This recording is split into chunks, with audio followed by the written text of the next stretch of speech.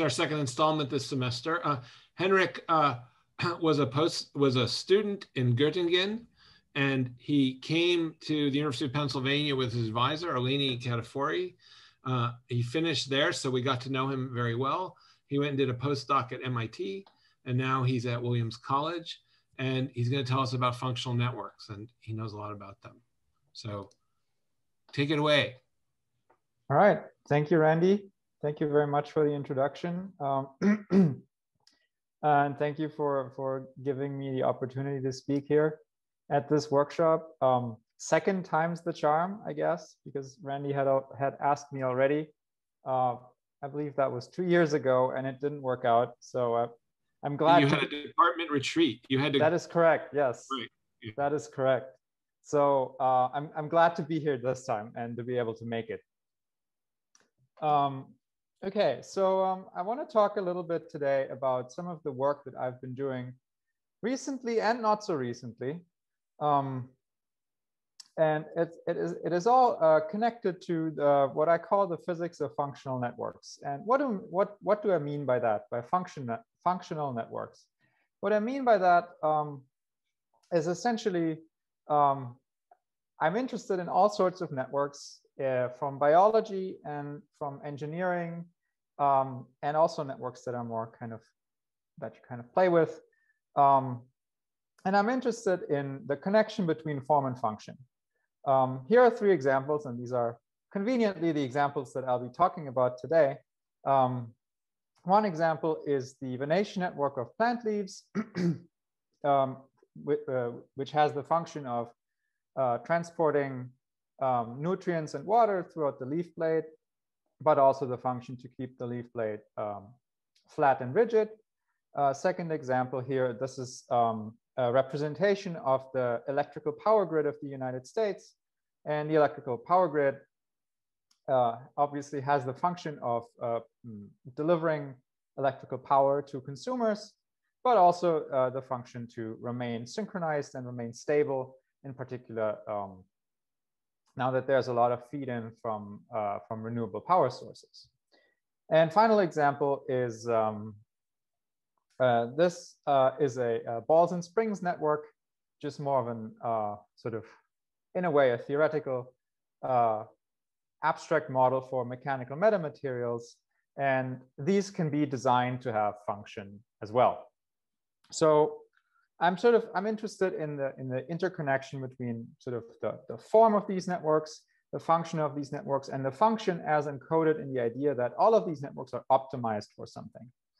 The idea that there's a function is oftentimes connected to the fact that these networks are optimized for something. They're particularly good at something.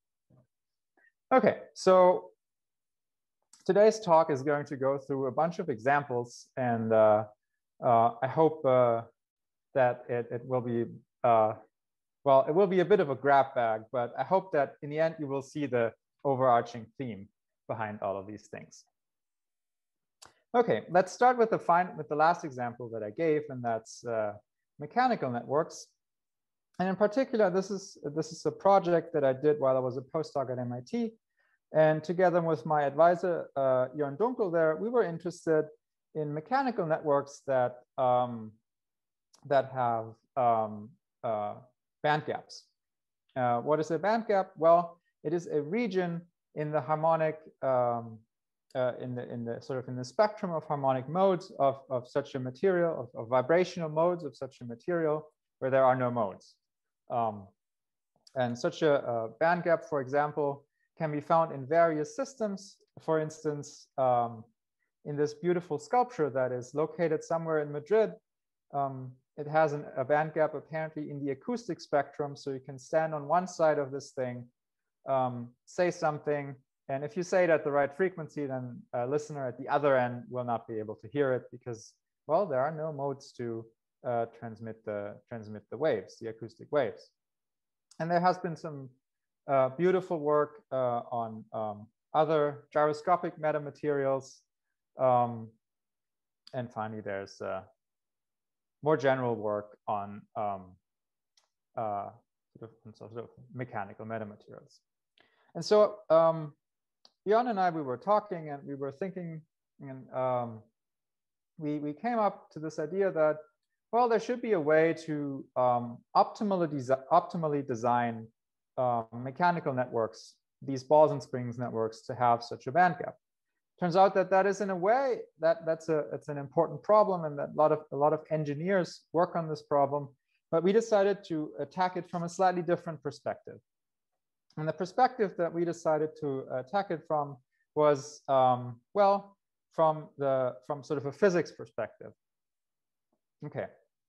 And to attack it from a physics perspective, we need to know the physics of these mechanical networks, obviously. And here's the physics. Well, it's really just Newton's laws. And we're looking at Newton's laws in a linearized approximation. And this is just it, this mass times acceleration plus, and there's a matrix K here that's called the stiffness matrix. And the stiffness matrix encodes all the relative position and the geometry of the network. And most importantly, it encodes the relative stiffnesses, or the stiffnesses of the springs in this balls and springs network. And so this is the dynamics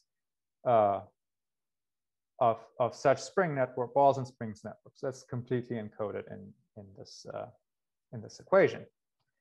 Okay, so I mentioned that we wanted to design networks to have a band gap. And so the band gap is in the spectrum of the normal modes. You calculate the normal modes by, well, doing an eigendecomposition of the stiffness matrix. You plug in an harmonic ansatz, you get this equation. It's an eigenvalue equation, and the eigenmodes then give you the normal modes. And when there's a band gap, then this is what the spectrum roughly looks like. This is a bit of a cartoon. So we're plotting the density of states, so the number of states at a given frequency against the frequency. And clearly, in this particular case, there is a gap. And that's what this band gap is. Okay, so there are a lot of approaches for performing this band gap optimization. And the standard approach these days uses semi-definite programming, and it directly maximizes the distance between two adjacent eigenvalues. We decided we potentially could do that, but we wanted to do something else. And instead, we decided to use physics. And we decided to say, well, instead of maximizing the distance between the eigenvalues, let's minimize the response at a given frequency. That's something very physical and something, well, something where we can say, okay, here's our mechanical network. We're shooting sound at it at a given frequency. We record the responses, the response curves of all the displacements of all the nodes in the network, and then we average that over time, and we average that over all the different possibilities of shooting sound at the network. We end up with a very nice optimization functional that's differentiable. It has all the nice properties that you can wish for, this is the idea that, well, let's look at this response curve and let's fix one frequency here and let's minimize the response at that frequency.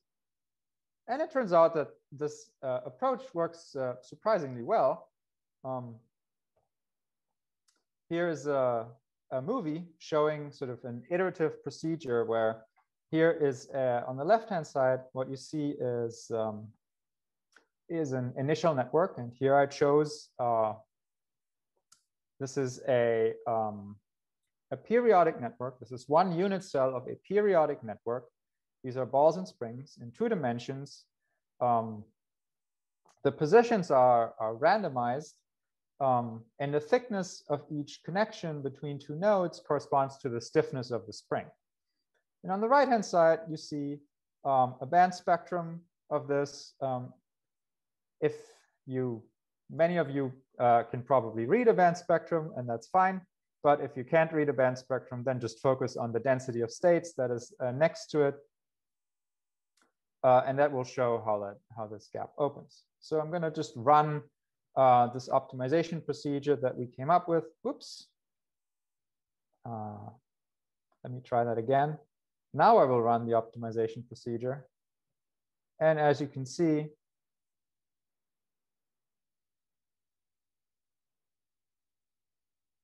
more and more iterations, and this band gap, this gap in the spectrum opens up more and more.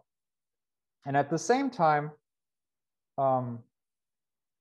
what you see is that on the left-hand side, our stiffnesses, the distribution of our stiffnesses essentially becomes bimodal. I've actually, what I did here was I added in a constraint and allowed only stiffnesses with a minimum stiffness of 0.1 in these sort of dimensionless units, and maximum stiffness of 1.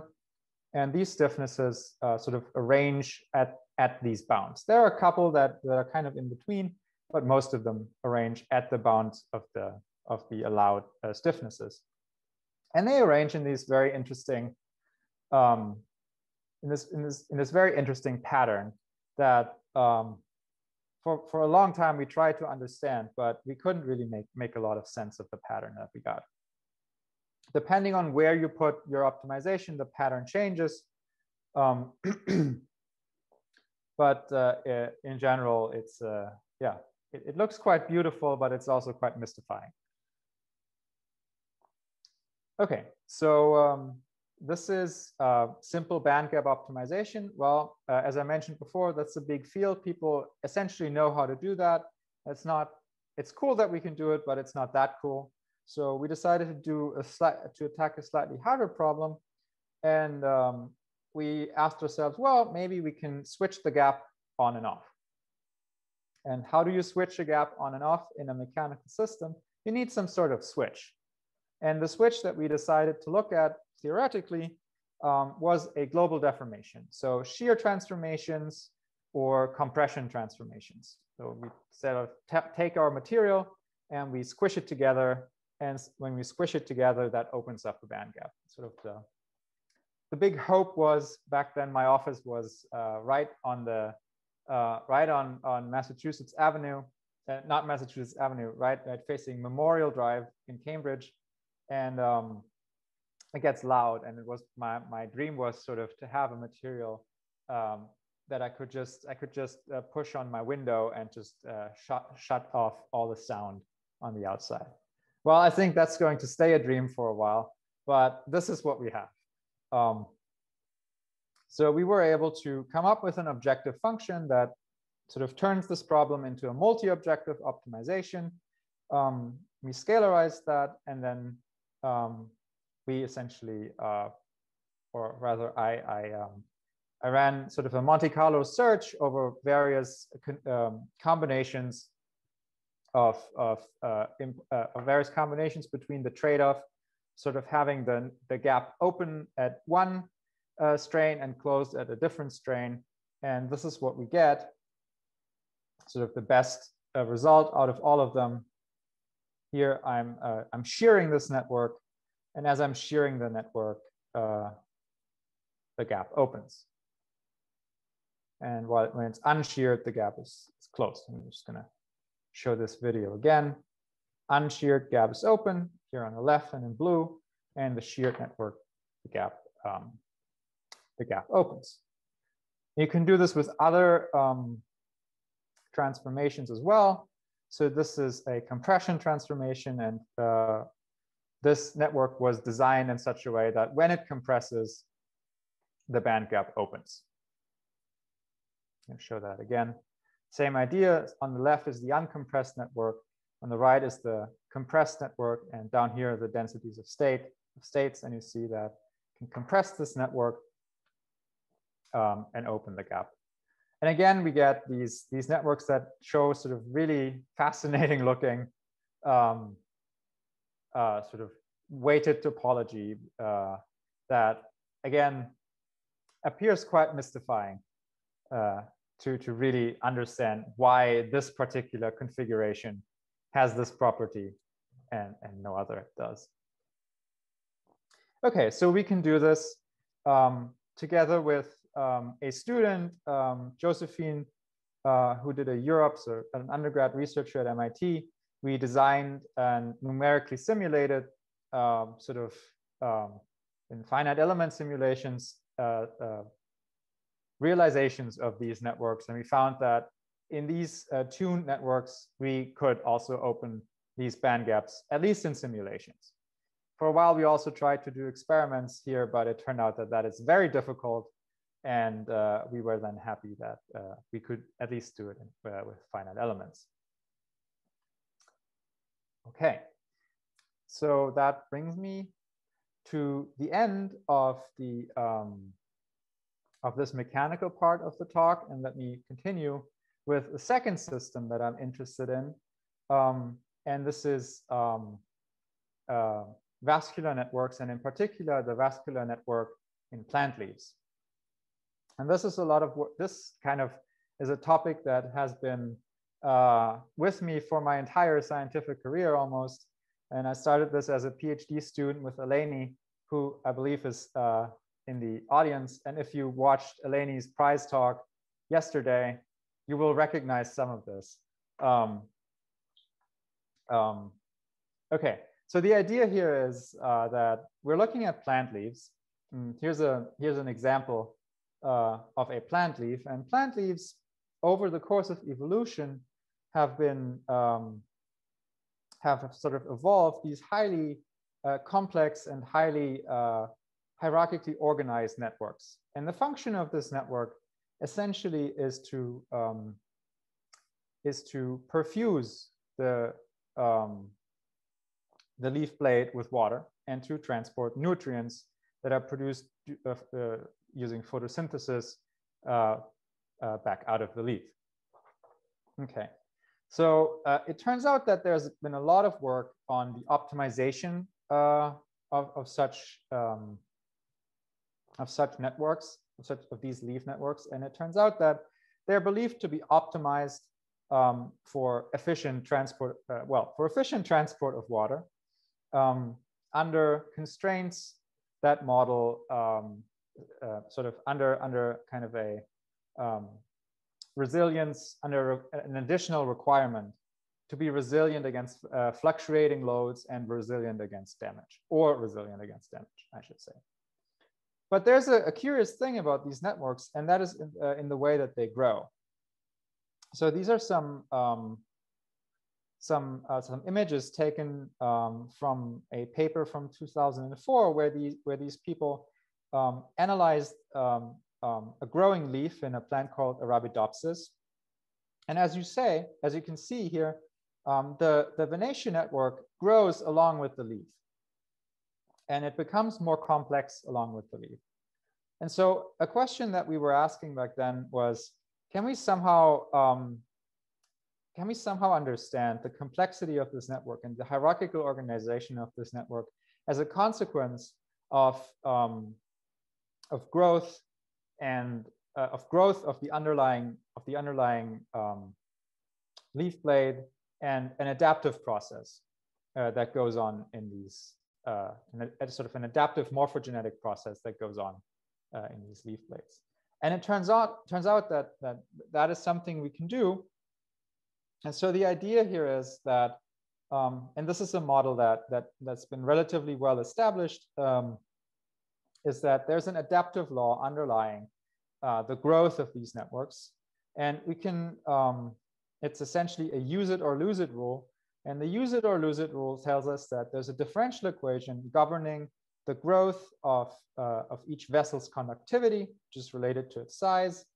And there's a positive feedback term that contains the flow through the vessel. There's a negative feedback term that essentially says if there's no flow through the vessel, then the vessel just exponentially decays. And finally, we came up with this term that models the effects of growth. It's sort of an effective term where the actual growth of the leaf blade has been integrated out, and all the effective effects of growth are sort of combined in this term. And this term contains essentially a time scale over which this growth happens. And the interesting thing is, if you now run this, then it leads to a dynamics where the main veins generate first, then second order veins generate, then third order veins generate, and so on. And you end up with a topology or weighted topology of the network that reproduces sort of this hierarchical structure where we have main veins, second order veins, third order veins, and so on. You may have noticed that this network that I'm showing here does not contain all of these interesting loops and interconnections that I showed in the real leaf network. And the reason is that you can't get these loops from this particular model. This particular model can be mathematically proven to always generate topological trees or topological tree graphs. You have to add in some more information. And the additional information you can add in is the fact that there are fluctuations going on during development. Fluctuations that are essentially fluctuations in the flows of the morphogens on the leaf blade. If you add this in and you think about, and you say to yourself, well, this is probably what's going on here is probably that the fluctuations happen on a time scale that is much shorter than the time scale of the adaptation, then maybe we're allowed to average over the fluctuations. Well, we can do that. We can add in these this average over the fluctuations instead of the fluctuations themselves here. We can run the model on a graph, and we find that now we can actually reproduce loops in this network.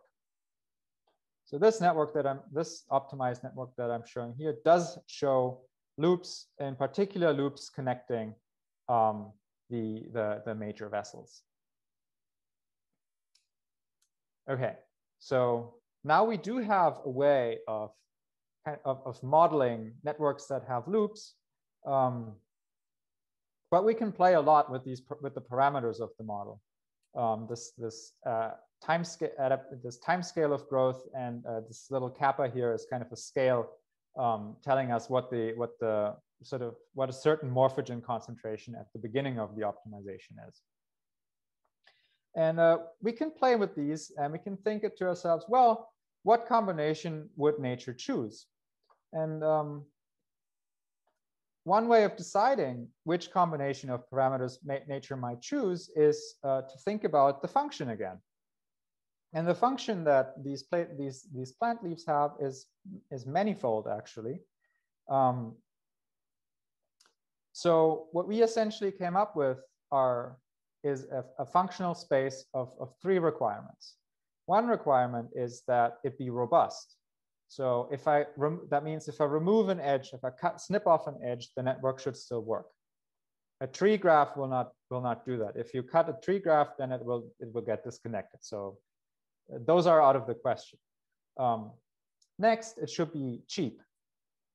And that can be modeled with a cost that essentially takes into account something like the total volume of the network, which appears like a reasonable thing that sort of a plant might invest. So it's sort of like number of cells that are used to build the network. And finally, there's a third dimension to this, which is robustness against damage. Which is what did I say? Fragility, cost, and hydraulic efficiency. So the third dimension is hydraulic efficiency. So efficient transport of fluids. And so then you can think of yourself, well, there's a region there that contains the region of optimal trade-offs between all of these requirements, and that's the Pareto front. And we can analyze this region of optimal trade-offs, and we can find sort of a continuum of phenotypes, network phenotypes, between a phenotype that is on the left here that is highly reticulate. So that's very, very robust, not fragile, but it's kind of expensive. And that may be something that is that is realized in this real leaf that I'm showing up here. And on the other end of the spectrum, we have a leaf that is very efficient, but not as robust. And that might be realized in the kind of leaf architecture that I'm showing on top here. But again, here we again kind of get a whole spectrum, a whole phenotypic space of these Venetian networks. And there are some that nature appears to that nature might prefer according to this Pareto analysis, and others that nature might not prefer. And those are the ones that are not Pareto optimal. Okay, so we've been talking, or I've been talking a lot about the vascular properties of these plant leaves in terms of fluid flow and requirements from that. But it turns out that there's another requirement that these plant leaves fulfill, and that is the requirement of being mechanically rigid. As you can see on the right here, this leaf is just kind of hangs there, right? And it's flat.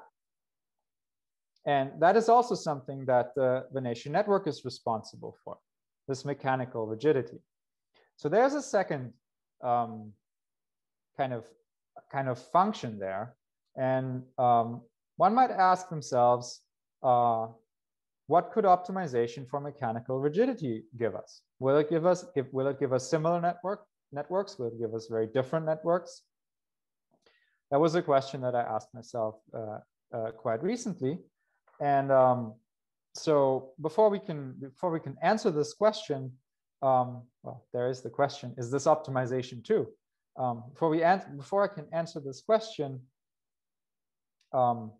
we have to think about what are the forces and the loads on such a leaf. And it turns out that the main force is gravity. Well, there might also be wind, but let's imagine that it's a not so windy day. When I thought about that, I was in Cambridge, which tends to be a windy place. So maybe the trees in Cambridge actually want to optimize for wind. But in general, let's think of gravity as the dominating load on these leaves.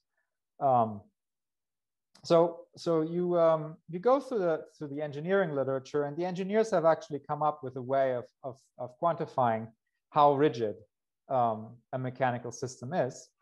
And what they have come up with is a quantity called the compliance. And the compliance is really nothing but the dot product between the applied load and the displacement due to that load. And now you can think a little bit, and you think, well, maybe I want to minimize this compliance. And once you've thought about it for a few minutes, you come to the conclusion that that's not a well-posed problem because, well, how do I make my displacement? How do I minimize my displacement at a fixed load? Well, what happens is I can just increase all my stiffnesses and make them infinite. That's precisely what happens. So this is not a well-posed problem yet. We can make it well-posed by adding in a constraint. As I mentioned before, sort of the idea behind behind this fluid flow optimization was that there's a constraint as well. There is some sort of amount of cost, some sort of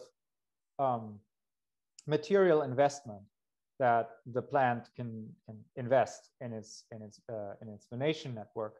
And here I'm going to use a very similar, in fact, the exact same idea, that there's a total cost that might be the total volume of the network, that might be the total mass of the network, that might be cross-sectional area of the network, or anything in between. So some geometric constraint. And if you fix this to some constant number, then you can actually do this optimization. It becomes a non-convex optimization problem. So you expect a lot of local minima. And for this reason, I used a simulated annealing procedure here. And I'm just going to run this. And this goes through this is kind of the simulated annealing. It relaxes for a few iterations, and then it thermalizes. And this way it starts trying to explore the energy landscape of these constrained networks. And what it seems to find quite reliably is sort of this main vein, But to get the higher order structure in these networks, it takes a bit of time. As you can see, the compliance does decrease pretty significantly as we do this. And finally, whoops, finally, it does converge to something that kind of resembles relief phonation. And in particular, it has the main vein structure, it has the second order vein structure, but what it also has is the anastomoses, or the redundant interconnections between the second order veins. And this you can get from the mechanical optimization without any additional requirements. This just comes out. It just automatically comes out of this mechanical optimization. You don't need to postulate resistance to like fluctuations or damage or anything like that. It's just a part of the mechanical model, which might be, in the sense of Occam's razor, might be a good thing when we think about modeling. Okay, let's look at a couple results here. So I'm varying the parameters of this model a little bit. This gamma parameter tells you what precisely the constraint is that you're thinking about, whether it's cross-sectional area or mass or something in between. This is sort of a geometric constraint. Down below here, what you see is that I changed the boundary conditions a little bit, and this is more like a lily pad and less like sort of a leaf that just hangs there.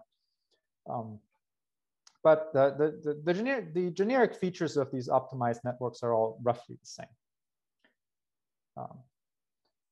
When we measure the compliance, actually, then we can find that the compliance is actually improved by a factor of about 20 to 60 with respect to a uniform network. We can compare that to fluid flow optimization, where generally you don't get such a marked improvement in compliance as in the fluid optimization function. For fluids, you generally look at the power dissipation, and you tend to get an improvement on the order of 10% in the viscous power dissipation. So here, the improvement in compliance is really, really quite significant. And you can also see that when you make some 3D printed versions of this. So here I 3D printed a sort of a hexagonal grid, and the upper 3D printed hexagonal grid has the same volume as the lower one, but the upper one was optimized and the lower one was not. And as you can see, the upper one, when I fix it like this, it essentially it's just exactly flat, whereas the lower one kind of droops down a little bit. And if you measure this, then, well, I couldn't actually measure this, say something that like the tip displacement was immeasurably small, at least for me, but the tip displacement for the uniform network was in this case on the order of 4 centimeters. And they're about 15 centimeters in size, something like about this. I wish I could show you the model, but I don't have it here right now. If you're interested, I can send videos of these 3D printed models. Okay, so in particular for these leaf networks, we've kind of seen now that there are various ways of thinking about optimization and thinking about function. Let me see, how much time do I have left? Lots. Lots. Okay, wonderful. Then I can go to another type of network now. So this example was sort of optimization of leaf networks. The very beginning, I talked about optimization and design of these bandgap metamaterials. And another interest of mine are power grids. This is also a project that I was thinking about while I was at MIT together with Jörn Dunkel and with Michael Wilczek from Göttingen. And so here we were thinking about the following problem. This is an example, or this is a sort of visualization of the high voltage transmission grid of the United States. In the high voltage transmission grid, you can see all these different colors, and they all mean different types of lines. And it's kind of interesting, just from a historical perspective, how these things were built. In the US, you have kind of three different grids that are more or less disconnected from each other. We have a grid on the eastern seaboard. We have a grid in the west, sort of started from California, and then there's Texas. And Texas just does its own thing. And all of these grids they're desynchronized and, well, mostly desynchronized. And essentially, the US has three different power grids. So then we were thinking, well, there's this problem about power grids, and that problem is for the longest time we have been using fossil energy and nuclear energy, like coal, nuclear, gas turbines, all of that stuff. And all of these have the advantage that they are very steady. So you can set your coal power plant to, I don't know, 100 megawatts, and it'll produce 100 megawatts, and that's it, as long as you supply it with enough coal. But there's increasingly a push to get away from that and get away from, say, coal, nuclear, and things like that. And instead, there's a push kind of to supply the grid with renewable energy sources such as wind power or solar power. And these have quite a different behavior in terms of their power output. They're much more erratic.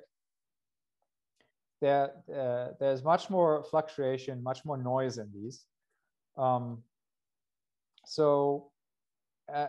they require a different grid in a way to deal with this.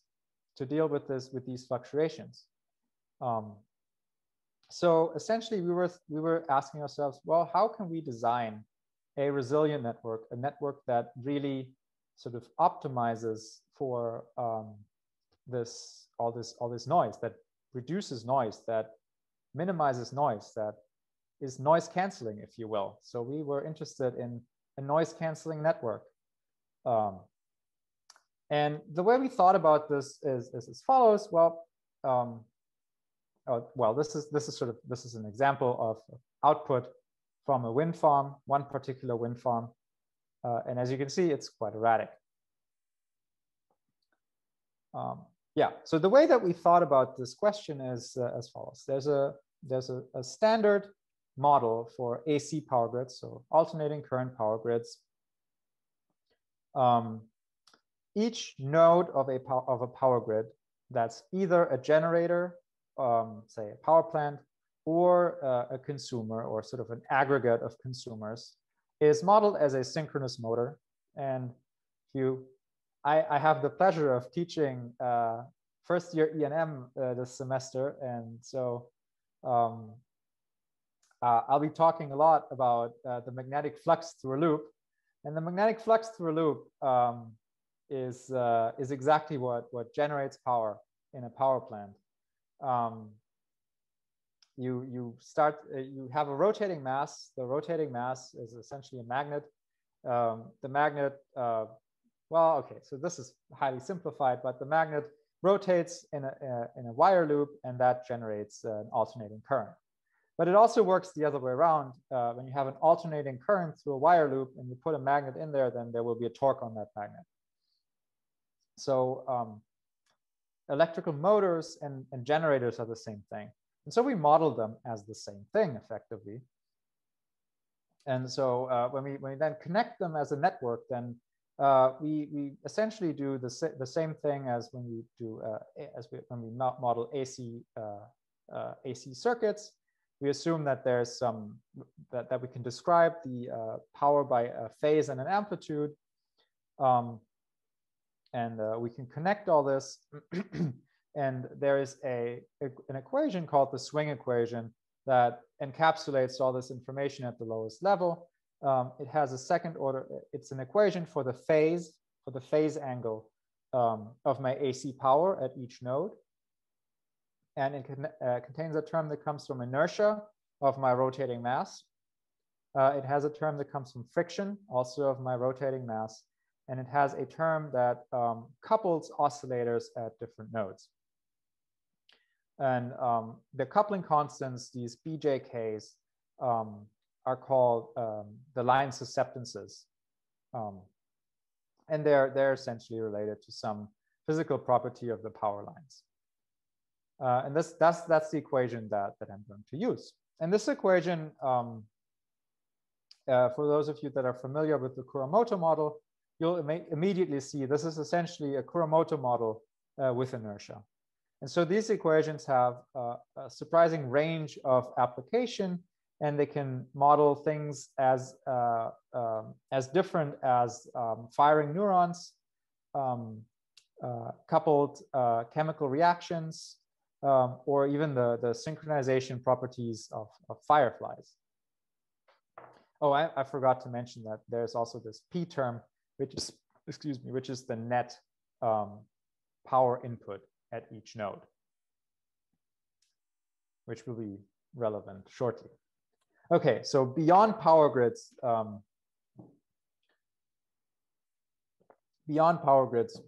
this swing equation has a lot of applications. All right, so let's circle back and think about what we want to do. We want to take a network that is described with dynamics, where the dynamics are described by this swing equation, and we want to input some fluctuating power, and we want the result of that to be minimized. We don't want noise in that network. We want to minimize noise. Okay, so how do we think about that? Here's one way to think about it. We're thinking of the input power as decomposed into a mean input and fluctuations about the mean. And the mean input might just be the average power output that comes from this wind farm that I'm showing on the right here. And the fluctuations essentially come from, well, the fluctuations about the mean. So this is what that might look like in the output. So if I input noise with mean and fluctuations about the mean into my network, then my output will look the same way. My output will have some mean output plus some fluctuating component on top of that. And now I will do the thing that physicists love to do, and I will expand about the average, and I will assume that my fluctuations are small. And when I do this, oops. Okay, sorry, this slide first. Okay, here's just an example of the different inputs that I can ask for. Think of this as completely random noise, random white noise in space and in time, and a different kind of noise over here that is correlated in space and time. It's also noisy, but this is this is an Ornstein-Uhlenbeck process in time, and it's correlated in space as well. Why am I interested in these different types of noise? I'm interested in these different types of noise because, well, where does our noise really come from? It comes from the weather. Say some passes over a solar farm, or some there's like wind gusts that hit some wind farm. So it might be relevant, or probably relevant, to think about correlated inputs. Okay, and with these correlated inputs, you can write down in a linearized model an exact objective function that encapsulates the idea that I want to minimize the average. I have a pointer. The average noise. So this is sort of the noise variance averaged over time and averaged over all the nodes. That should be an I here. I'm just noticing that. That should be an I. So you can find an expression for that, and you can explicitly write down a minimization problem for this expression. And again, you have to add in a constraint. And this time the constraint is really the same idea as with the leaves. You have to have a constraint that sort of encapsulates the fact that there's a finite amount of resources that you have available to build your network. And when you do this, then this is what you get.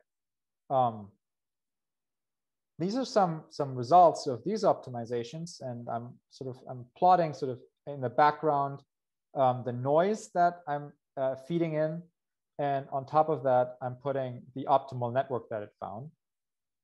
Again, this is a non-convex problem, so it'll find lots of local minima. And this time, I didn't go through the hassle of globally minimizing this. These are all local minima. And what you see is quite interesting that on the left here, I'm looking at input correlations that are, well, uncorrelated. So this is essentially white noise. And when we look at that, then we see that for white noise, we get a little bit of hierarchical organization in the network and a lot of loops. So this is a highly loopy, highly redundant network. Increasing the correlation scale more and more, the networks become more and more hierarchically organized and less redundant. There are fewer loops, and the network is essentially goes from much larger thicknesses to much smaller thicknesses than in the white noise case. And we kind of rationalize that as, well, in the white noise case, you never know what you're going to get. So you have to be extremely redundant. You have to be prepared for anything. So there's a lot of redundancy in the network.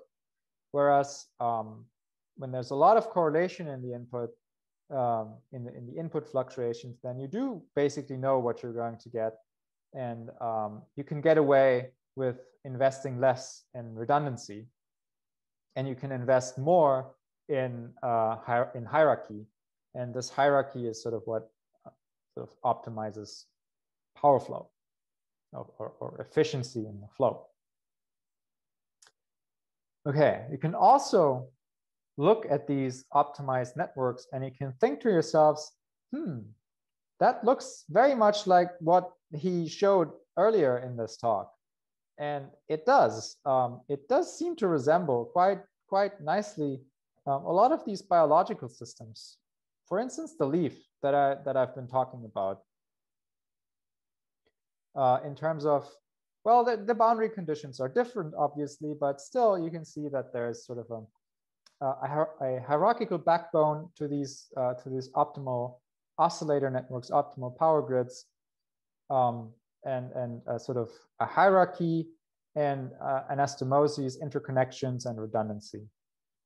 And we see similar types of architectures in other systems, such as slime molds. This is the famous slime mold, Physarum polycephalum, that is able to solve mazes, or even here in the blood vessel network of I'm pretty sure this is a mouse retina, not a human retina. But human retinas are very similar. And all of these biological networks appear to follow very similar principles. And the principles are also similar to these engineered networks. Okay. So having talked about that, the next question one might ask is, can we quantify this stuff? Can we think about, well, how do we take networks and how can we tell what it actually is? Can we tell whether, say, the leaf network is optimized for fluid flow or optimized for mechanical stability, or is it something completely different? And there are different ways of kind of approaching this question. So one way, there are ways of approaching this. In fact, I forgot that I had something else here that I also wanted to share. before I talk about quantification, here's a slightly a different question. That's also something that is very recent. It's sort of an aside I almost want to say, and that is the question of, when we look at these optimal networks, where do the loops even come from, and what is really the mechanism of loop formation? This is a question that I thought about with Dirk Witthout from Forschungszentrum Jülich and his student Franz Kaiser. And so this is really Franz's work. I contributed very little to this, but it's still quite fascinating.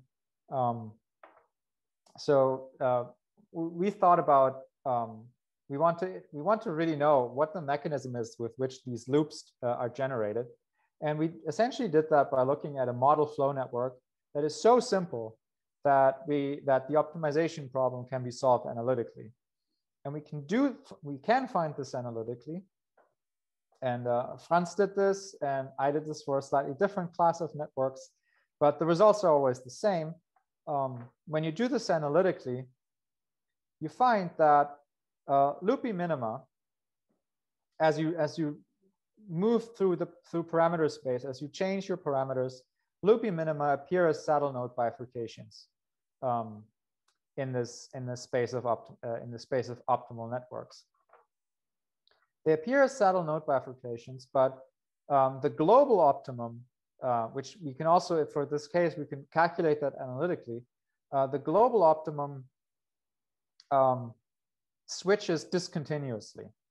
So there's a discontinuous transition in the global optimum between as you change this cost parameter, as you increase this cost parameter on the left here, the global optimum is a topological tree. Then at some value of the cost parameter, a new optimum bifurcates as a saddle node bifurcation. And then there's a certain critical point where the global optimum switches and jumps discontinuously in the parameters of the model to a different global optimum. And what Franz was also able to do is he was able to rigorously prove that the tree always remains a KKT point, so a Karush-Kuhn-Tucker point that satisfies the KKT necessary conditions for being an optimum. So the tree never goes away. It's always there. And new loopy optima appear out of the blue in a saddle node bifurcation.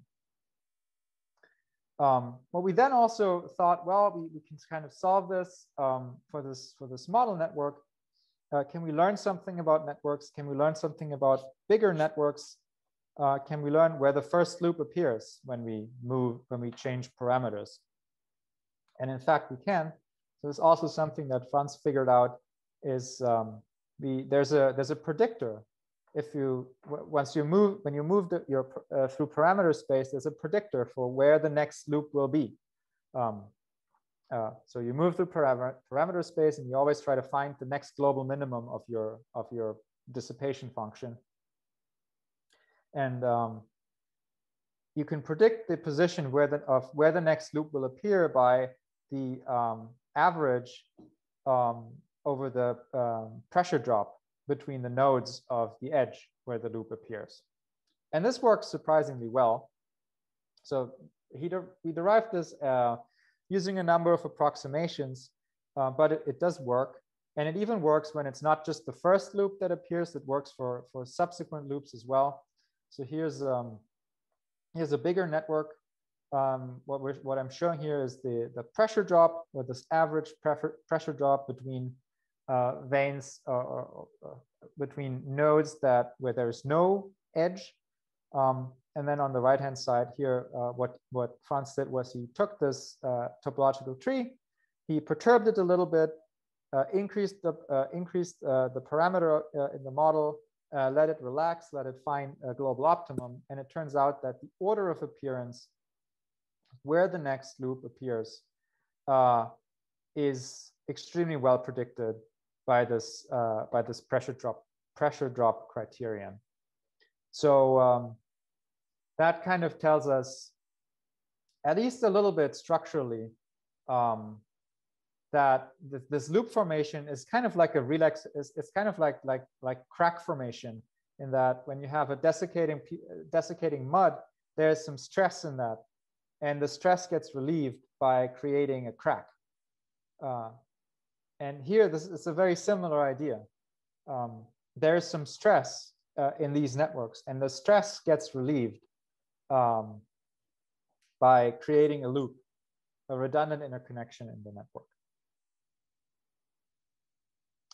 All right, so that's our contribution to the question of where will the next loop form. All right, so finally, and I hope this is now actually where I'm at, is the question of, we've seen all of these different networks, and in particular, in the case of the biological networks, there's the question of, well, what is it? What is it? You know, is it mechanical optimization? Is it fluid optimization? Is it something else? What do they actually optimize? And so there are different ways of thinking about comparing these networks. And none of them are perfect. In fact, they're significantly less than perfect. But they're kind of, they're a start. And there's really a lot to think about, here, and a lot of difficulties also, especially because the optimized networks that we can generate tend to be very small, just for computational reasons.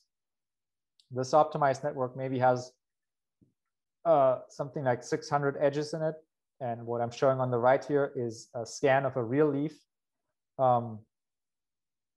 And a lot of these real leaves have tens of thousands or hundreds of thousands of edges. So that's not feasible computationally, at least not right now, to optimize at that scale. But we can still kind of make qualitative steps forward, qualitative progress. And so this is so this leaf. This is from data from, essentially, this is from data that I used in my PhD thesis with Eleni and with Jana Lasse, who is at Graz now, I believe, TU Graz. And so Jana did really a fantastic amount of work taking digital images of these leaves and turning them into graphs that we can analyze. It turns out that in the leaf community, in the leaf community among biologists, they like one particular topological measure that they can measure in these real leaves, and they call that the MST ratio, which is essentially the length of all edges in the minimum spanning tree divided by the total length of all edges. And this appears to be something that we can calculate in these real leaves and also in, say, optimized leaves or optimized leaf graphs. You have to do a little more than that. If you just calculate the MST ratio, then you don't get really a lot of information because that is just one number. So instead, what people do is they calculate what's called a multi-scale MST ratio, where they prune all the edges up to some minimum radius Rmin. So they remove all the smallest vessels from the network. They calculate the MST ratio, and then they increase Rmin, calculate the MST ratio again. And in doing so, you get a curve. And you get a curve that kind of characterizes the topology or the weighted topology of your network as you continue pruning. And so this is an analysis that that I did for these mechanically optimized networks. And here's what you get. So I took 3 different real leaves, and I took more than 3 optimized networks, but I'm only showing 3 just so it doesn't get too crowded. And I calculated these multi-scale MST ratios, and you can see that obviously they're not the same. They're not even, I mean, numerically, there's really no hope at getting like a perfect numerical correspondence here, but they kind of recapitulate the same the same qualitative ideas about what these networks look like. And so essentially, as you start increasing your pruning radius, at first you're pruning away all these smallest, the so-called freely ending veinlets. Your MST ratio doesn't change because you're pruning away a part of the minimum spanning tree. Then you're starting to prune away loops. So your MST ratio increases. You're starting to prune away mostly these smaller loops. And finally, you start pruning away these larger vessels. And then you sort of get this characteristic jagged form of these curves that happen whenever you cut away, when you remove when you cut through one of the larger vessels or one of the larger loops.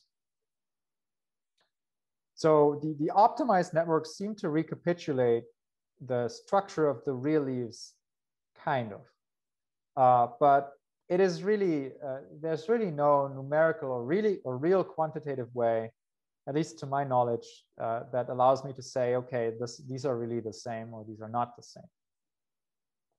There's a different way that we try to quantify these networks, and this is a little older work that I did with Eleni during my PhD, and we thought of, or Eleni thought of a process called a hierarchical decomposition, it's a very similar idea to this MST ratio, but it's technically different. The idea is again that you successively prune your network, but this time we're focusing on only the loops. So the first step in this hierarchical decomposition is to remove anything that's not part of a loop from our network. So we have a purely loopy network. So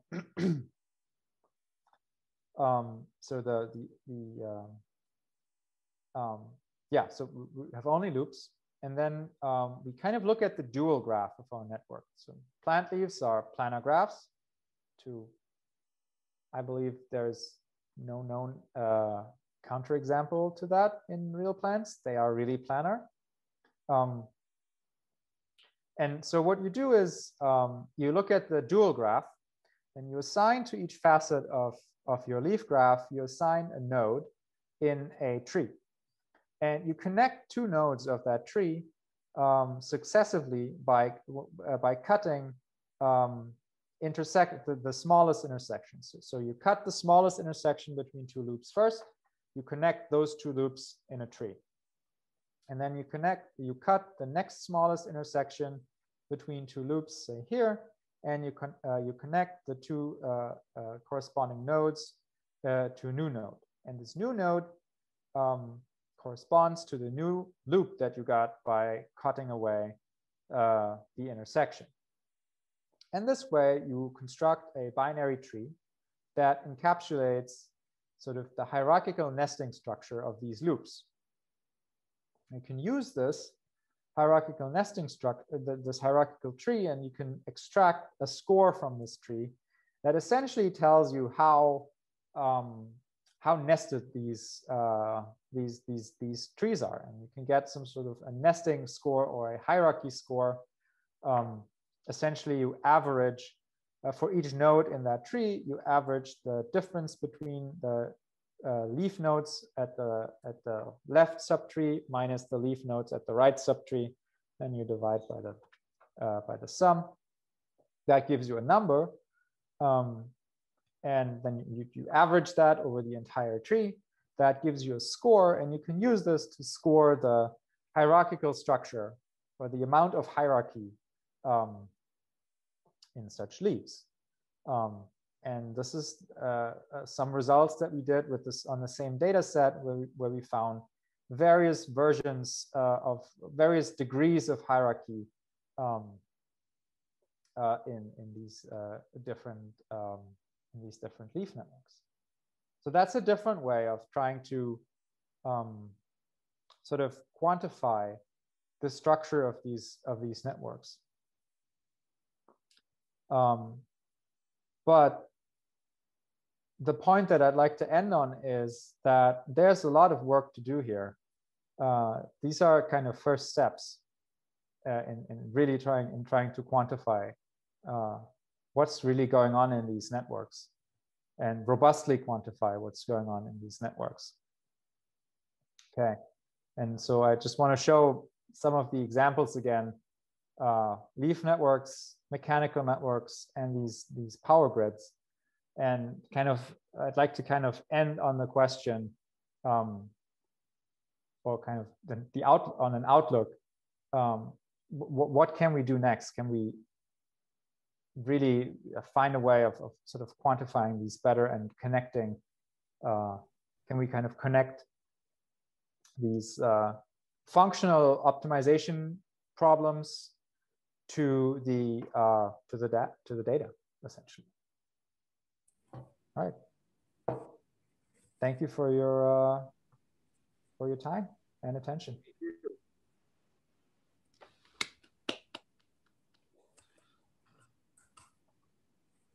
So are there any questions? Yeah, I have one. I really like the idea of thinning those veins and seeing what's left as you can use a thinning parameter. Mm-hmm. So I think the one thing with the tree on the end was doing that. I didn't quite pick up for sure, but I believe you were making the dual graph based on the width of the edge it was crossing. Yes. But you could also just thin the edges and use your other ratio. I think it was MST ratio or something. But the notion of thinning it, using that parameter and studying the hierarchical structure as that parameter changes, I think that might be useful. Yep. Absolutely. And I believe, I think I saw Eleni in the audience. I believe that is something she once tried, if I remember correctly. So maybe I have tried, but I want to talk about work of other people actually that followed up. Unfortunately, I don't remember the result. I don't remember their conclusion, but they used this variation of this hierarchical decomposition theme. They applied it in serious leaf people whose job is to measure leaves. And they did this, the method, Henrik, what you did in the paper, and they did, instead of measuring the asymmetry, like using this tree and basically averaging the asymmetry, they did other things. They measured other things. So they did like a scale-free analysis at different levels of the leaf, and they found some interesting conclusions that had to do with the leaf biology, what is preserved, what's not preserved. And I don't remember them because they're also related on how you compare leaves. So I'll send you the paper. Okay. I don't remember the results, which is the most interesting. But they used topology pretty seriously for leaves, like a plant biology group, which was very nice to see that they followed up and they did all that work that you didn't do in this paper. We didn't get to do. And actually, I have a question too, but I won't ask. I will wait other people. Okay. Henrik, what about baby leaves? You said that that this leaf on the left has 100,000 too many nodes. Yeah. Baby leaves have so many nodes? That's a good question. I mean, is the density of nodes is the density fixed, or is the number of nodes fixed? Like, I think about. I think the density is fixed. If we go back, so baby leaves must have fewer nodes. Yes, they do. Or do they? Actually, that's a good question. I think it might be.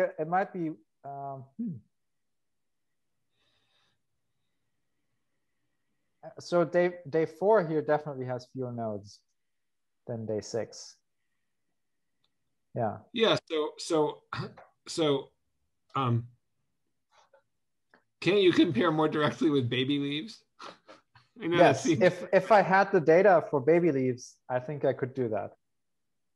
But that's just a matter of will, because a microscope true. can see all the veins too, right? That is true. It is a matter of will. In fact, I'm actually thinking right now about, or we're thinking about a project where we go to Hopkins Forest here and we collect some leaves. And maybe we should focus on very small ones this time. Right, on shoots, exactly. Yeah. Okay. Yep. I have thanks so much. I enjoyed your talk. Can you hear me? I just have a follow-up. Yeah, I can hear you. Follow-up to actually both points. Did you call it the MST parameter? Yes. I think part of what is happening between whether it's baby, adult, or anything in between is there is essentially multiple optimizations that are going on concurrently. Mm-hmm. So it isn't as if the leaf grows to the size that it can be sustained, meaning physically sustained. So the veins would not overwhelm the size of the leaf or the other way around.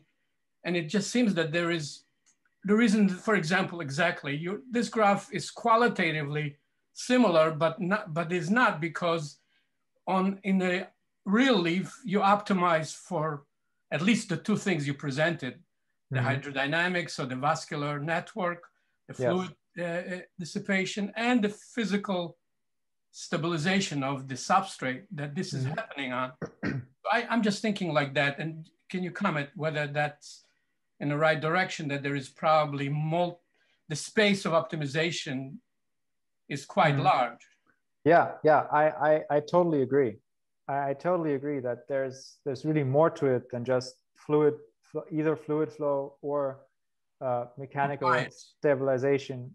There's really probably some combination of those things and maybe other things as well.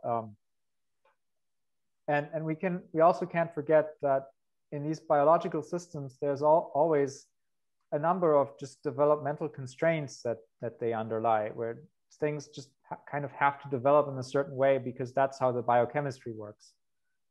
Absolutely. And connecting it to that is also, it's a hard problem. Well, you're ready for it. Thank you very much. Hi, great talk. I had a question. In that band gap stuff you talked about earlier, is there some kind of topological signature in terms of why some frequencies get blocked? I mean, like it seems like there must be something like that, right? Connecting to work by Jason Rocks on. That's a really good question. There might be. I simply haven't tried. I haven't tried, but I agree that that's definitely something to look at. Yeah, because these look like some kind of filtration on the complexes of defined by these networks. I don't know. I would probably have to look up what that means. Yeah, great talk. Thanks. Yeah, thanks. Can I ask something? Very interesting talk, especially the last part about these pruning edges. It's beautiful and interesting. However, I did not understand your mechanical model, this thing that you 3D printed. It seems to me that with this model, you are shooting yourself in the foot, because optimization that you showed there has nothing, or seems to have nothing to do with all these subtle topological issues that are currently on the screen. But simply the rule is, if you want to stabilize your leaf, don't put too much weight on this side and put more thickness or rigidity on this side. That's the rule. There is nothing deep about it. Yes, I absolutely agree. I agree with that. These 3D printed networks seem a little simpler, and that's because the stiffness of material that you can get for 3D printing, there's a lower bound to that. So there's or rather, yeah, a lower bound. So you can't get very, you can't get a material to 3D print that is as soft as a leaf. If you go back to the real leaves, then what you have to compare that with is essentially something where the leaf lamina itself is very stiff already, or where the material is very stiff already. So you are saying that real leaves are optimized in some more subtle way than your mechanical model. Than your 3D printed model, I should say. Than my 3D printed model, yes. I see. Okay, so because I was confused, but otherwise it was very beautiful. Thank you. Thanks. But there's something simple you can do. Perhaps since you are having students going in the forest, you can look at leaves of different aspect ratios. And you can have leaves of relatively different aspect ratios in the same plant, and you can count the number of secondaries. And I think your model would give you different numbers of secondaries. Let's forget about the higher order veins, because you then the fact that you have the leaf lamina with different stiffnesses might affect you. But you might have a signal there, and it's easy to measure, and it will be easy for students to measure. Eleni, why only students should go to the forest and collect leaves? Faculty members should do it too. Okay. I will go to the forest myself. Because it's pleasant. Just right now I can't. There are no leaves in the forest. Sure, because it's pleasant, and it's the students who get to do the pleasant things, not the faculty who have to be in the office all day grading and whatnot. So we've run 20 minutes over. Are there any other questions from people who won't talk to Henrik again very soon? I have a question, but I hope I will talk to Henrik soon. Can I ask it? Well, why don't we just think we could stay on. Josh, you could stop recording, right? Or I'll stop.